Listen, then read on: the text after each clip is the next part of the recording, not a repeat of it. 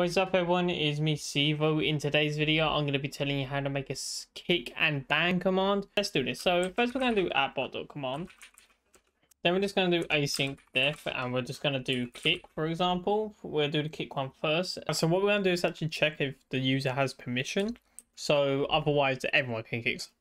So if we do @command.has_permissions, and then if they have the kick members permission, so kick underscore members, is that how you spell members? Wait, no, there's no E, is there?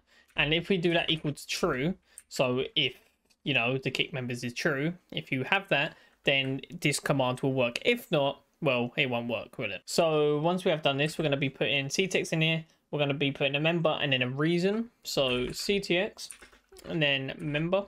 We're going to do discord.member, and then we're just going to do asterisk because we're going to do an argument. And then we're just going to put in reason is equal to none, just like that. And then once we have done that, we're going to do if reason is equal to none, then we're just going to just say reason, but just give it an automatic value. No reason was provided, basically. So provided, just like that. So basically, if there's no reason, if someone doesn't put this in, it will just say no reason provided when you do the. Now we just do await, and then we do ctx dot guild, and then we do dot kick, and then we just put in the member. So whatever. So when you add someone, this will be what you're at, and then it will put the member there, and it will kick them.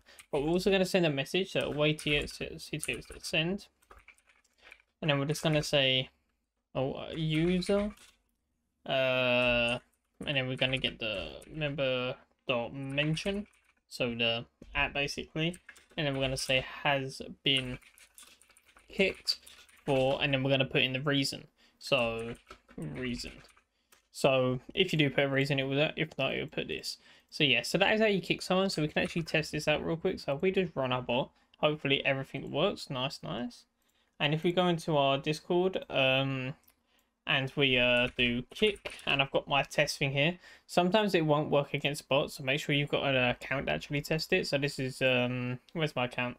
This one here called Jack. We're just gonna kick at Jack, and we're just gonna do that, and it's gonna say user at Jack has been kicked for no provided reason. If we do kick at Jack and we go Jack being dumb, it's gonna say kick Jack for being dumb. So now let's get onto the ban one. To make the ban one, literally just copy everything here, change this to ban, this to ban, basically everything always kick to ban.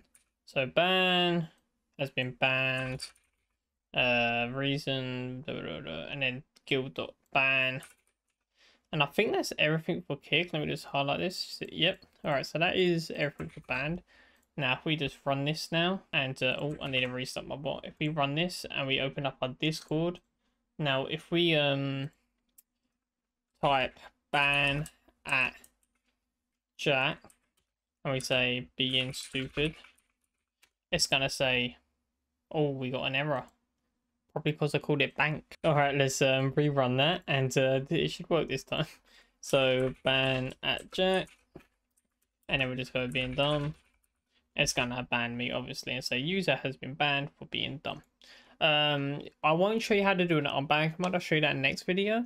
But if you can figure it out, this is like a little challenge for you. Figure out how to unban a user. If not, do some research and look how to do it. But don't watch any videos because that will be cheating.